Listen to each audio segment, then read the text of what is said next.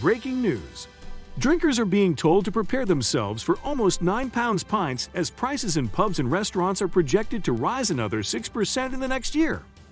According to a recent research, industry executives anticipate to raise bar and menu prices again as overhead expenses rise, after a 9% increase in the previous year.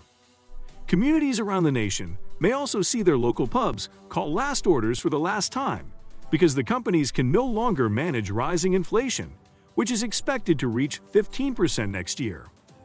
According to hospitality industry researchers, the most expensive pint they identified was in London and cost £8.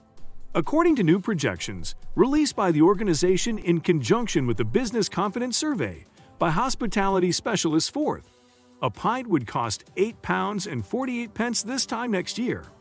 The average price of a pint in the UK was £2.30 in 2008, but it has jumped by 72% this year to £3.95. According to Finder.com, the typical drink in London already costs £5.50. Higher expenses in the hospitality industry will raise prices for takeout, clubs, and hotels until 2023. As food and drink grow more costly, hospitality establishments report increasing energy expenditures, ingredient shortages, and supply concerns.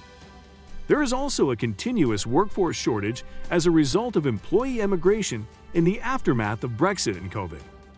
According to the latest survey, 81% of hospitality businesses have been hit by essential food and drink supply shortages, while 71% have reported significant rises in energy prices.